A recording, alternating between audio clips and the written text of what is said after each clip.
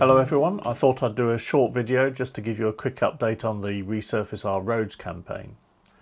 I went down to London on Monday to attend the AGM of the All-Party Parliamentary Group for Better Roads.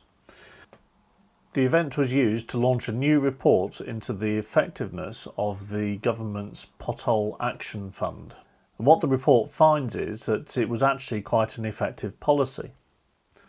The number of roads classed as good in the country increased by about 7% over the period from 2015 to 2019. There was a bit of a blip for 2020 with the pandemic, but by 2021, when the funding was no longer ring-fenced, the number of roads that were classed as good started to decline and have continued to decline by 5%. So all the gains that were made have been lost again. However, something changed in 2021. The Pothole Action Fund became the Pothole Fund. What wasn't widely announced at the time was the fact that the ring-fencing element of the funding was being removed. This meant that local authorities could spend the money that they were getting for roads maintenance on other things, such as putting in a cycle lane or introducing a 20-mile-an-hour speed limit. So unsurprisingly, councils started using the money for other things. And as a result, the improvement into the quality of the roads actually took a nosedive. By removing ring fencing from this fund, they literally did take the action from the Pothole Action Fund. It would be a bit like removing the action from Motorcycle Action Group. If the Motorcycle Action Group took members' money and said, do you know what, we won't spend it on lobbying for motorcyclists, right, we'll just spend it on a Christmas party, I don't think most people would be very happy. But this is effectively what the government did with the Pothole Action Fund. The report is therefore calling for the establishment of a Better Roads Fund.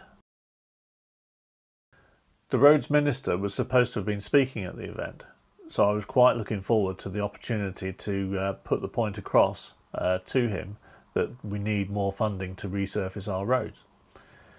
However, it was announced a few days before the event that he wasn't going to be able to attend because he'd been called before a select committee to give evidence.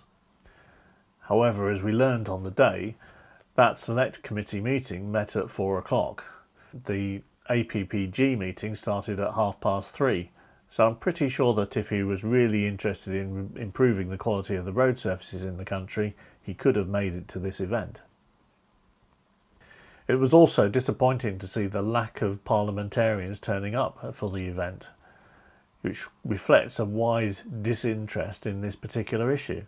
When it comes to elections, the parliamentarians are quite happy to talk about the need to improve the road surfaces, but when it comes to taking action or listening to good ideas, they're nowhere to be seen. So what does this mean for the Resurface Our Roads campaign? Well, what we need to do is to continue the work that we're doing. Get hold of your MP, lobby him, ask him to take a look at this report. We'll leave a link in the description below. Get your MP to look at the report, take on board the proposals that it's making and support them. If they don't support the proposals, ask for them to come up with a better alternative. We should not need to suffer declining quality of roads in this country.